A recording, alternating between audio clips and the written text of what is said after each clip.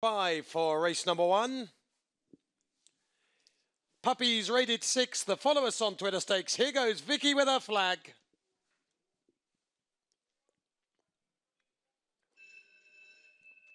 We're set, ladies and gentlemen. Good luck. Youngsters here open to all sorts of improvements. Here we go.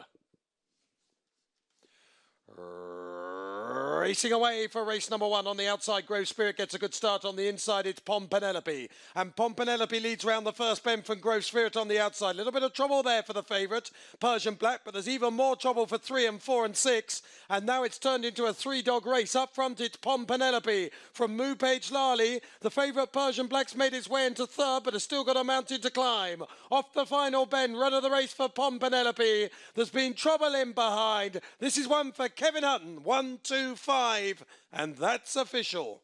1, 2, 5 in a race marred by trouble.